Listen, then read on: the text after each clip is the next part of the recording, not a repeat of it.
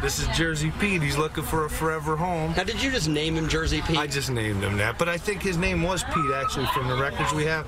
I guess the spot. He looks like the Little Rascals dog. Mike Hanisch is just getting to know his foster dog after this truck with Petey and more than 30 others arrived at Pet Value in Emerson, New Jersey.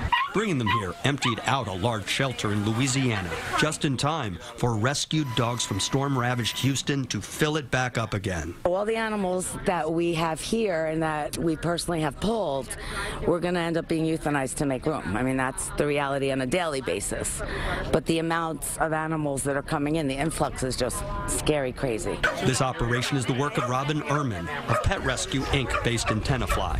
Feeling a lot of love. She figured out difficult logistics, enlisting volunteers from more than 10 animal shelters and organizations. But she says the heavy lifting was done by Tammy Jo Fowler, here behind the wheel of her rented van full of cages. I'm a mom. I have an autistic son. That's my job. But for a full week, it was her grueling mission of love to drive 2 round trips between New Jersey and Louisiana to save these lives.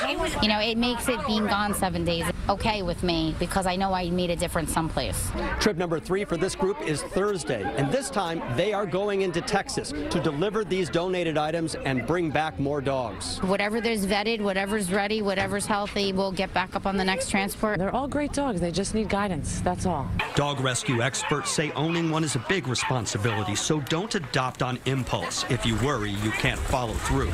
You can also help by dropping off pet food and other dog-related supplies at the Pet Value store, and it will get to Texas by the end of the week. In Emerson, New Jersey, Dave Carlin, CBS 2 News. And to find out how you can adopt any of the newly arrived animals or for any kind of help, go to cbsnewyork.com.